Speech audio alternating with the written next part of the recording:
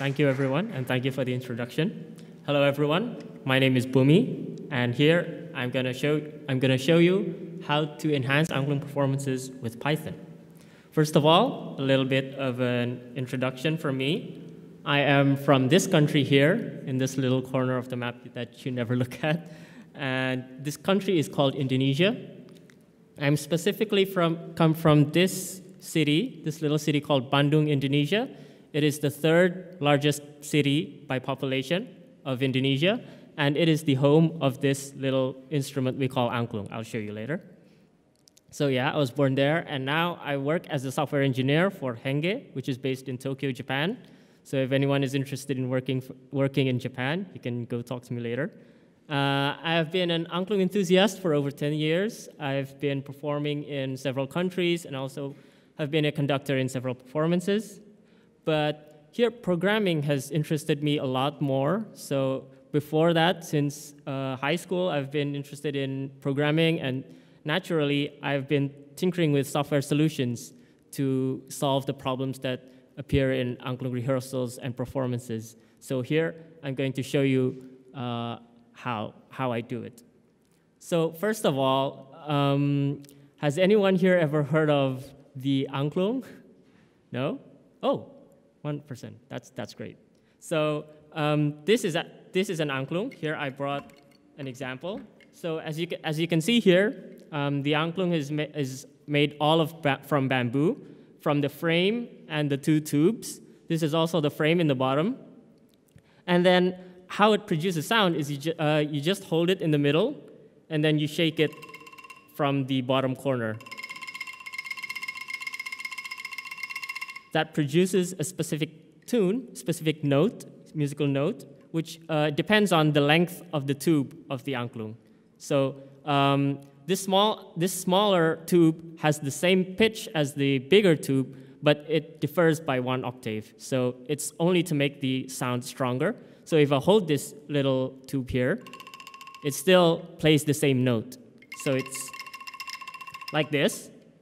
And then this is a smaller example. So as you can hear, these two Angklung produce different notes. Oh, must have kicked the cable there. And okay, so as you can see, we need bigger Angklung to produce lower notes, and we need smaller Angklung to produce higher notes. So you can imagine one Angklung as representing one key of a piano. So the bigger Angklung represents the lower notes, which are on the left of the piano, and the smaller Angklung produces higher notes, which are on the right of the piano. And as you may know, of course, we cannot play a whole song with only one key of a piano. So we need a lot of these Angklung with various sizes to produce a song. So this is an example of an Angklung orchestra or Angklung team, which is performing in a concert hall. This is the Angklung team of my high school. And as you can see here, there are about more than 20 people here playing, and each of them are holding about 4 or 5 Angklung, each in their hand. And each of those Angklung also have different sizes, from the bigger ones about this size to smaller ones about this size. So all of those Angklung produce different notes, and all of those notes come together to play a song. And here, I'm going to play for you a sample of the Angklung orchestra.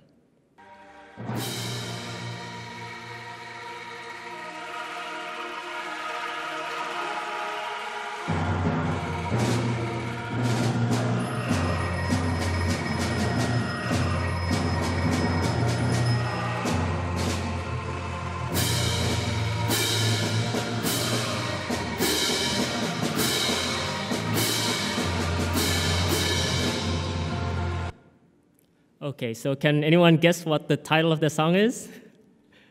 You know? Okay, yeah, that's correct. It was the Star Wars main theme. It is played by the Angklung. So this also gives you a picture of how Angklung can play any kinds of song you can imagine. So not only traditional songs, not only songs from my home country, but also any kind of song that is now, if you can hear it, if you can play it on the piano or any other kind of Western instrument, you can also play it on the angklung. So here we are faced with a problem. So we have a lot of angklung with various sizes and a lot of people in a team. So how do we distribute those angklung to those players? Well, of course, the first thought that comes to mind is that we can just give them randomly, right? We don't need to think about how to distribute them specifically. But in the course of my years of playing angklung, we found that there are several problems that come with distributing angklung randomly or really not caring about how we distribute the angklung. So I'm going to introduce you to those things, but first I need to introduce you to the Angklung-specific sheet music or musical score or whatever you call it. So it's how you write the music onto paper or digital format. So when you imagine a musical score, the thing that comes to mind probably is some kind of this, right? So there are several shapes on several lines. There's this shape of the G clef and also the shape of these bar lines and stuff. Well, this is a sort of sheet music everyone knows, but angklung does not use this kind of sheet music. It uses different kind of sheet music, which when I Googled the English translation, it is called the cipher notation. Or in Indonesian, we call it not angka, or when translated literally, it means number notes. So sorry to disappoint you, but cipher notation has nothing to do with cryptography. So cipher here means that we encode the notes, the pitches we hear, into numbers. So instead of shapes, like the picture I showed you before, we encode it into numbers like these. So this is an example of Angklung-specific sheet music. We read it like usual from left to right. And then each column here, you can see that these have like some kind of columns. Those columns represent one beat of the song. And the bar lines here, they represent the same thing as the Western sheet music, which represent bars. So you can see here, one bar in this sheet music consists of 4 beats. So the notes here are represented by numbers like this. If you know the do, re, mi song, you also know that these notes can also be pronounced do, re, mi, fa, sol, la, si, and then back to do again. But they don't necessarily mean C, D, E, F, and G. In this format, there is something called relative notes. These are relative notes, and then they can shift. So do can mean C, and it also can mean D, depending on the song that we are playing. So for this example, the do is equal to F. We can see on the top left corner that the do is equal to the F. So now we can pay attention to the notes in the same column. As I said, they represent one beat of the song. So that means that those notes that appear in the same column, they must play at the same time in the song, right? So for example, the mi here and the do here has to play at the same time. So what happens if one player holds a mi and a do at the same time? Well, I will show you that it is very hard to play 2 angklung at the same time. We need to choose which one we want to play. In this example, it's kind of easy, but also it makes the sound very ugly. And sometimes one of the angklung doesn't play. So imagine if there are 5 angklung, and then we need to play the biggest one and the smallest one at the same time. Well, that's pretty much impossible, so we need to avoid that kind of occurrence. And another thing is that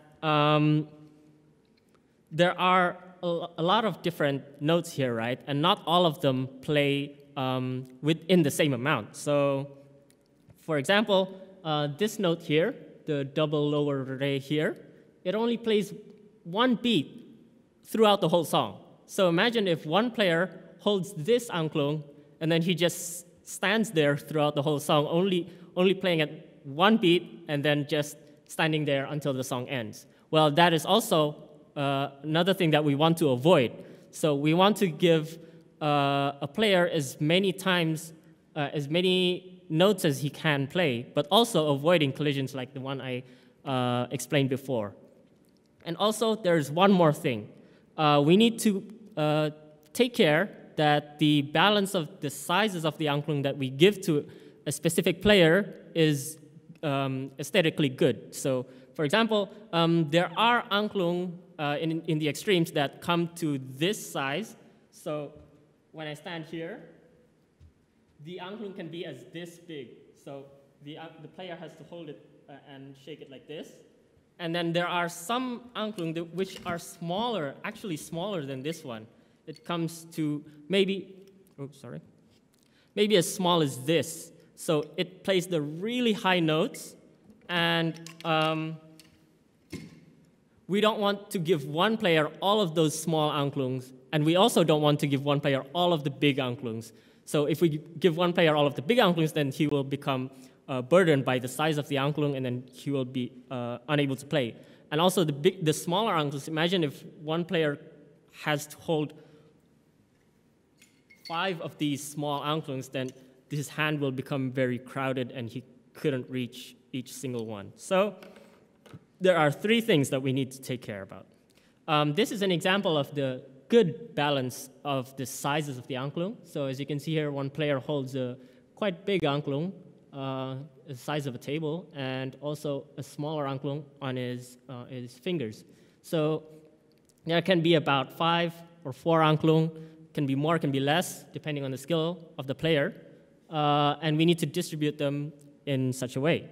So how does Python come into this, you wonder? So first of all, here's another sample of Angklung sheet music. As you can see here, there are rows and columns in that sheet music. So probably you can guess how this sheet music is written in a digital form. If you notice, then it looks a lot like a spreadsheet. So usually this kind of sheet music is written in a spreadsheet program. And also, since Excel, Microsoft Excel is used a lot, then fortunately we can read it using OpenPyXL, because in Python there's a library for everything, right? So we can use OpenPyXL to read these sheet music using that are written using Microsoft Excel. So basically, we split the rows, and then we connect the rows such that it forms one long row that is the whole song. And then from there, we can see that the rows in the same column should be played together, which means we cannot give the same those Angklung to the same player. And also, we can count the number of how many beats a specific note plays in that song. So we read it from left to right, and then we give it cell numbers like 1, 2, 3, 4, 5, for example. This is the code sample for the program that I wrote. So first of all, we load the workbook, and then we iterate through the rows, and then from the rows we iterate through the cells, and then we count all of the notes that appear in that cell. And then when we meet an empty row, like from here, we meet an empty row, then that means there is another, we need to connect it like this in order to read it correctly. So from there, we can gather the data about one sheet music, about the notes in the sheet music, and then how those notes interact with each other. And then we basically summarize that information into 2 tables. The first one is what I call a collision table, and another is what I call playtime information. So in the collision table, how you read it is that the headers, the column header and the row header, you look at them. So for example, in the top left cell, we can see the do and the re meets 13 times. And then the do and the mi meets 40 times, which means the do and the mi are more likely to collide with each other in the song. So it's, we should avoid giving a combination of do and mi to the same player. Whereas, for example, re and mi only play together for 2 times, which means it's kind of safe to give it to the same player, because they only meet once, and then, well, it can be covered by another player in that certain collision. And another thing is playtime information. So in here, it's much more simpler. We only have a list of notes, do, re, mi, and fa. And then the bottom row is the number of occurrences of that song, how many beats that note plays in the song. So for example, this do plays 100 beats in the song, and then the mi plays 76 beats, and so on. So it means that we know that for example, the fa is the one that plays the least in the song, and then we can give it to a player with a less number of plays. Yes? The zeros in the score. Okay, so the zeros are rests actually. So you know the music in the Western sheet music, they have a kind of specific shape for a rest, no notes. Well, here we notate that using a 0. So 1, 2, 3, 4, 5, 6, 7 is the actual notes that play, and the 0 is a rest, so you don't play anything there. And the dots are the extenders, so you play the same note as before. And the lines above them are dividers. So if there is a line above a specific column, then that means that beat is divided into 2 subbeats. So half beat and half beat, and so on like that. Okay, so here is the basic algorithm of how I create the collision table. So basically, it's iterating through all the cells in the table, and then we find valid notes in that cell, and then we count the other rows, the other notes in that column, and then we count how much they appear together. And then after that, in the bottom, we normalize it. So the maximum value is 1, and then 0 point something in the middle. And then that's the table of the collision table, and this is the playtime. So this is much simpler. We just go through the whole score, and then we count the number of, in every cell, we just increment the playtime of that specific note. And then we find, like, for example, this, the minus sign or the minus equal sign means that the beat is divided into subbeats, which means that the duration is half or quarter or whatever. Yeah, and then same as before, in the bottom we normalize it to gain the playtime as a number between 0 and 1. And then we optimize the distribution. So based on those 3 factors that I said before, we want the minimum number of collisions for a specific player, but we want the maximum amount of playtime for that specific player also.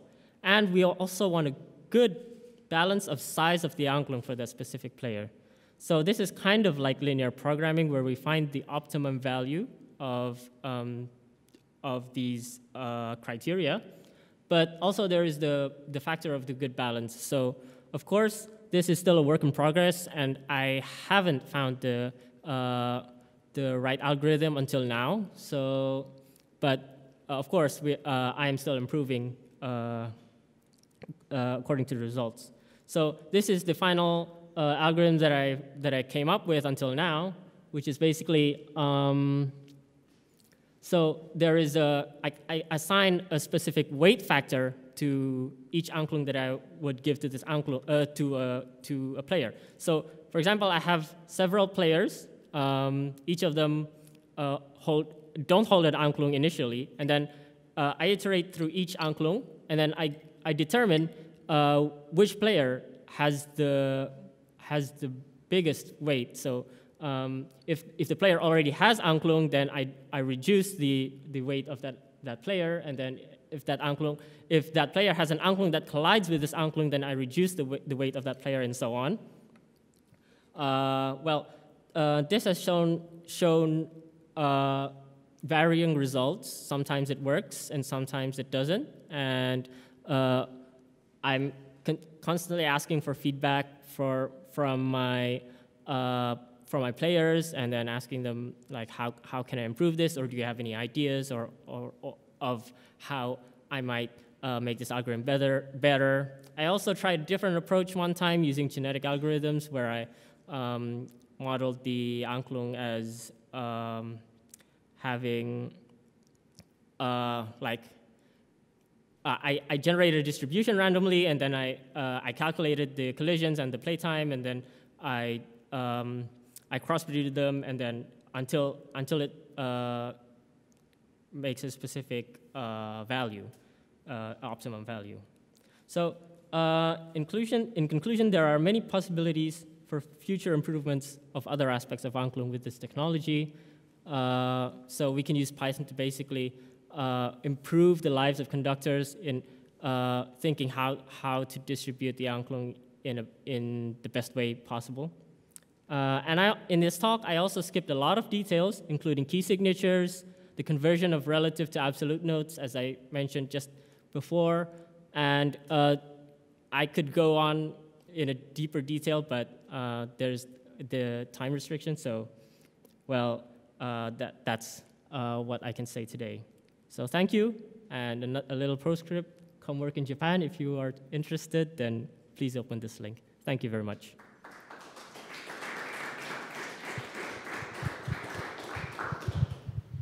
Thank you a lot for your explanation about how hard it is to actually prepare a concert. You're still not playing there. Okay, we have time for questions. I'm curious, how do they assign the Angklungs to the orchestra now without Python? Trial and error, is it? Or? Yes, absolutely. So before this algorithm, we used some kind of trial and error. So there's this system that you can calculate the collisions manually using some kind of table. So you read the sheet music, and then you mark which Angklungs collide with each other, and then you make a distribution based on your judgment whether that Angklung is best given to which player, and then you try it on the team, and then you find out some errors, and then you switch out the Angklungs until it's better. Yeah, so basically trial and error. Maybe I misunderstood the notes. It seems that the notes already have a line per something. Is it like per person, or because it's not like everything is grouped together? Yeah, so the groups here represent, it's easier to show here, I guess. So this sheet music also has a big line here, and it's also separated, like that's the first line, and this is the second line. Well, Angklung sheet music is kind of like that. So the notes that appear closer together are a chord. So basically, they play together, whereas the one that's separated by this empty row is a different part of the song. No, it's not what I'm asking. It's like, why do you have zeros in the first row, for example? Okay, so why don't you just group and sort? If for every column you just have a bunch of sounds together, what are one row of the three? What does it mean actually? Oh, one row of the three is the one note. So you can only put one note in one row, and then the zeros there are to signify that that note stops playing. Yes, but for some reason you would put 0 in the first row and 1 in the second row. Why didn't you put 1 in the first row? Because the previous note stopped playing, you start playing 1, right? Take an example. 5, 5, 1. Why not 1, 5, 5? Yeah. 5, 1, 5. Why are not they sorted, for example? Like, what are? There's apparently some meaning to each row. Okay, so it's actually sorted based on the pitch. So if you can see here, there are dots in the bottom and dots in the top. The dots in the top mean higher pitch, and the dots in the bottom mean lower pitch. So they are sorted. So let's take an example. This bottom row here, 5 and a 3 and a 1. The 5 is the lowest note because it has 2 dots on the bottom. And then the 3 is the middle lower note because it only has 1 dot. And then the 1 here has no dots, so it's in the middle. But in the very first bar, you have empty row above. Oh yeah, there are empty rows because not all parts in the song have the same number of notes playing. Why don't you just like push everything to not have the first row? Like, why do you have the empty row then? Sorry, could you repeat? Why wouldn't you just push the second row up to not have the empty row above? Because that's a different part of a song. So it's not the three in the top right, the top left, and the three in the top left there don't play together. It's a different part. So you read it like from there to there, and then the very first bar has 2 rows, empty and non-empty. Mm-hmm. Why do you have the empty row above? Why wouldn't you put the non-empty row above? The non-empty row is 3, 3, 1, 51. 3, 1, 5, 1. Yeah, right? why wouldn't this not be above? Like, why do you have the empty row? Because they play in succession. So after the 3, there's the 1. Yeah, wouldn't they play in succession if you would have it on the first row and not on the second? First row. Like, move them up 100 pixels. Oh, okay, yeah, I understand. So it's basically the arranger of the song decides where to put those notes. Like they can absolutely put it on the top row. Yeah, as you said, why not put the 3, 1, 5, 1 on the top row? Why leave it empty, right? It's because the arranger decided to put it there. It doesn't have any difference if you put it on the top or the middle row or the bottom row, but it's nice to have the same pitches aligned together. So the first row there, the first bar has the same pitches, and it's all the lower pitch, which has 1 dot. So it's better aligned to the one with the lower pitches too. Okay. Yeah, but basically you can also put it on the top. It doesn't matter. Okay, so apparently even sheet music is difficult. Any other question? Yeah, I've got 2 questions. Mm-hmm. The first one, just to understand if I got your idea, the number of player is predetermined.